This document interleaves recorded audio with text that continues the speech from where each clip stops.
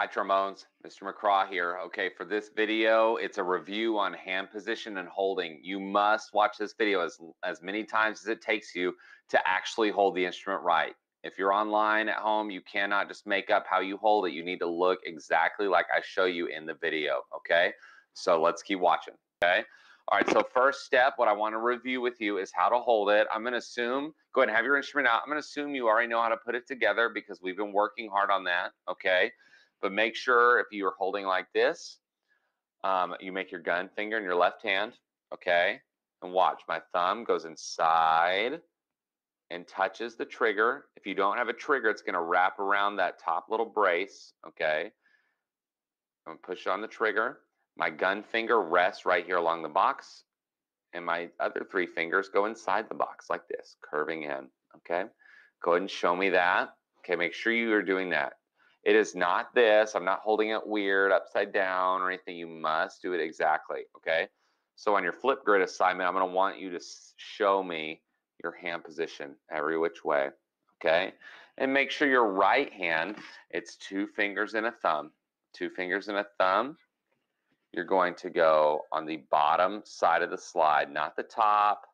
I saw some of you in class doing this. That's not correct. It goes this bottom brace of the slide. You're going to touch the bottom with your thumb. Okay, let me get a better angle. Touch the bottom with your thumb. And then these 2 fingers go along the bottom of the slide. And then your pinky and ring finger rest on the outside. Okay? So when I'm at ready position, I'm sitting up really tall. Back is straight off of the chair. And my bell is on my knee, on my left knee. Okay? I'm not just laying it flat. It's definitely not upside down. Okay, it's just straight up and down. And now let's go to playing position together. Let's go to playing position together.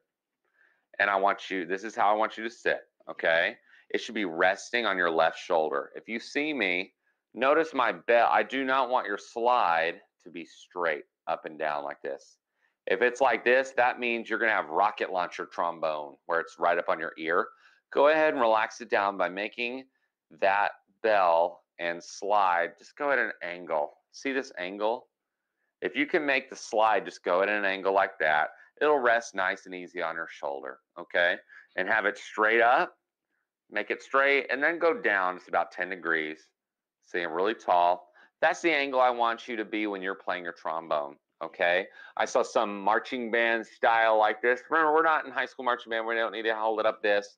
Okay, and I also saw some of you where you have it up off of your shoulder. That's going to cause a lot of shoulder strain and your shoulders might hurt, okay? So make sure it's relaxed on your shoulder, nice and easy, and you're just down a little bit like this, okay? So go ahead and practice like that. Just make sure you're holding the instrument the right way, okay?